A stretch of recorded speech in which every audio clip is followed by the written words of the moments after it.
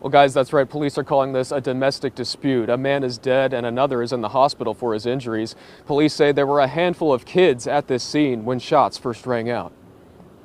We had received a call from our neighbors saying not to come home, that there had been an active shooting in our neighborhood. Unexpected is an understatement for families in the neighborhood near 150th and MacArthur when they found out there had been a deadly shooting. The Millers have a baby at home and decided to play it safe. Went over to her parents' house just to hang out and make sure it was safe before we came home. Police say there were 6 kids on the property when they first got to the scene near Northwest 158th and Sarno Lane. Kids that Katie has seen before. I occasionally see the kids playing out in the front yard, like whenever I get home from work. When the first officer arrived, we had a very chaotic scene with some children who were very upset, realized that we had a domestic situation. Oklahoma City police tell us, thankfully, none of those kids are hurt, but 2 men were involved in this shooting, and one of them is dead. The circumstances that led up to all this are still unknown as police investigate. One male had been shot and was transported to the hospital. We have located all of the children associated with this house and made sure they're safe, and they're with family members now